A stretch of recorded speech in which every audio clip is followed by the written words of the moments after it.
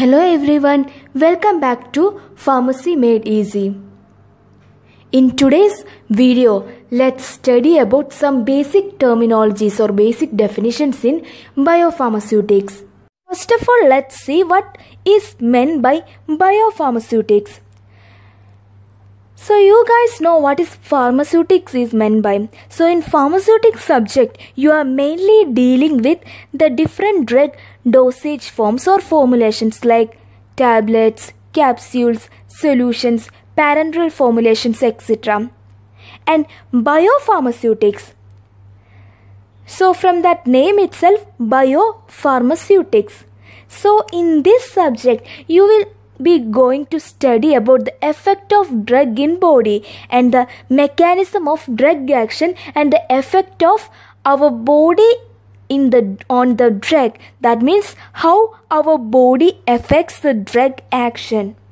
So all of us know when a drug we are administering through different routes like oral or parenteral, that drug first get absorbed into our body. Okay, so that means the drug when it administered, for example in case of oral formulation, when we are administering a tablet, first it has to be disintegrated. Then it has to be dissolved in the gastric fluid. Then third step, that will be absorbed into the systemic circulation, that is what absorption. And the next step, the drug that will get distributed from the systemic circulation into the site of action, that can be either tissue or different organs or the receptors present in these tissues or organs or cells. Okay, and after that the drug that will get eliminated or excreted out through different excretory mechanisms. So the main organs like kidney, lungs, and also in some cases skin, etc. will help in this excretion. So before excretion, this drug molecule that will be converted into more water soluble molecule or compounds for its ease of excretion.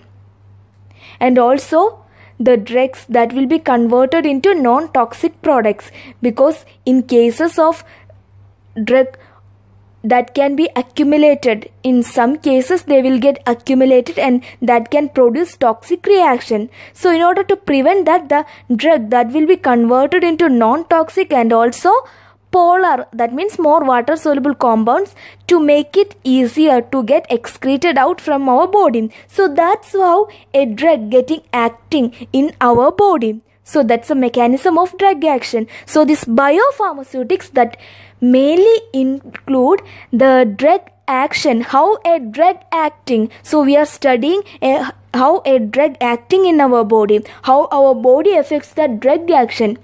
Then we are optimizing this study result in order to enhance or in order to optimize its pharmacological action.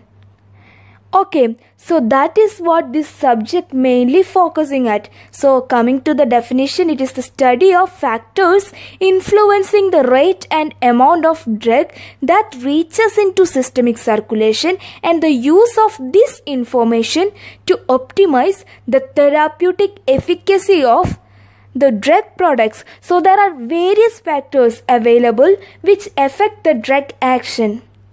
So we have to understand what are those factors and we have to optimize, then we have to analyze that result, and then using that result we will do the things which will help to enhance the pharmacological action. For example, enhancing its solubility or converting it into another dosage form. Sometimes we'll be converting it into the lipid coating in order to improve its lipid solubility, because most of the membranes in our body is lipid soluble. So a drug has to be much more lipophilic in order to get distributed or reach into systemic circulation or into its site of action. So that is what all about the subject biopharmaceutics. And I already said that for a drug to elicit its pharmacological action, there are 4 main steps. That is what drug ADME. This ADME, that means absorption, distribution, metabolism and elimination. This makes the basic principle of biopharmaceutics. So in this subject we are dealing with different factors that affecting this ADME, that is drug absorption, distribution, metabolism and elimination. So it is very important to understand what is drug ADME. So ADME means drug absorption, distribution, elimination and metabolism. Now let's see the important topics included in this biopharmaceutics subject. So this biopharmaceutics that mainly include two important topics, that is pharmacokinetics and pharmacodynamics. So first let's see what is pharmacokinetics is. So pharmacokinetic, it is the study of time course of drug ADME and their relationship with therapeutic and toxic effects of drug. And if simply speaking, pharmacokinetics, that is the kinetics of ADME, that is the kinetics of absorption, distribution, metabolism and elimination. Or otherwise we can simply say like pharmacokinetics, that means what the body does to our drug, that means the factors that affecting absorption, distribution, metabolism and elimination, and the kinetics of absorption, distribution, metabolism and elimination, that is what pharmacokinetics. Next, the second important topic, that is pharmacodynamics. Pharmacodynamics mainly concerned with the biochemical and physiological effect of the drug on the body and its mechanism of action.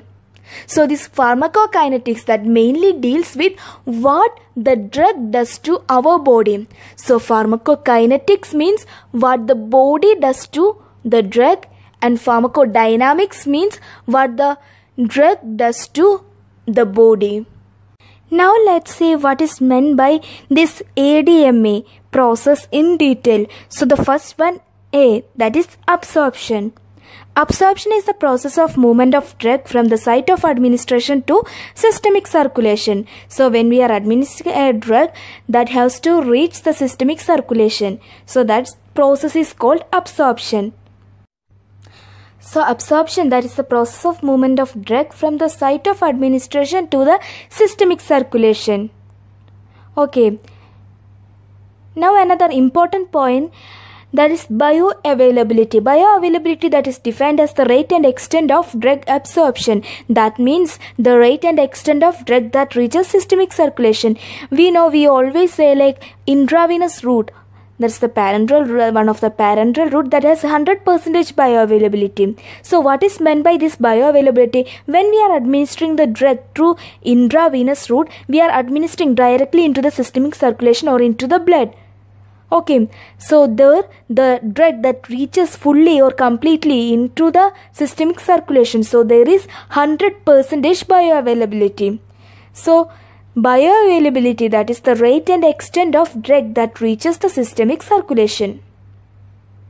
Now the second point in ADME, that is distribution.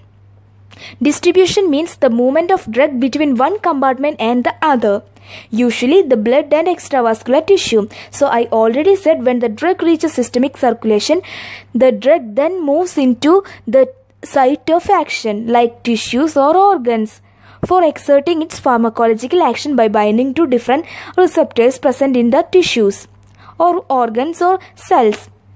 Okay, so that process is called distribution. So distribution means the movement of drug between one compartment and the other. And in distribution, one of the important point is protein binding of drug. Protein binding means the phenomenon of complex formation of drug with protein. So its significance is, a protein bound drug is neither metabolized nor excreted nor it is pharmacologically active. So a drug, for being pharmacologically active, it should be available in free form in the circulation or at the site of action. When it is protein bound, it is not pharmacologically active or not it is metabolized or not excreted. So that's the significance of protein binding of drug. It's one of the important factors which affect the distribution. Now the next point in ADME, that is elimination and metabolism. So first let's see elimination. Elimination is the process that tends to remove the drug from our body and terminates its action. So elimination occurs mainly by two processes. That is, first one, biotransformation or metabolism. So metabolism means which makes the drug inactive. And the second one, excretion. Excretion means exit of drug or metabolites from the body. So through metabolism, the drug that is converted into more water soluble or non-toxic product. Then through the second technique, that is through excretion, the drug or metabolites that get excreted from the body. So that is all about elimination. So that is all about drug ADME. So this is a schematic diagram showing the drug action, the drug that has to release and get dissolved in order to get absorbed into the systemic circulation. And from systemic circulation, there is some chances for some part of the drugs to get eliminated, and most of the part that get distributed into the tissues where it elicit its pharmacological action. Okay, so after this, the drugs in tissues gets eliminated after metabolism through different process or different excretion mechanism. So this is a schematic diagram that's showing the pharmacokinetics and pharmacodynamics, or mainly the drug ADME process. Now let's see the important point in this biopharmaceutics, that is the plasma drug concentration profile.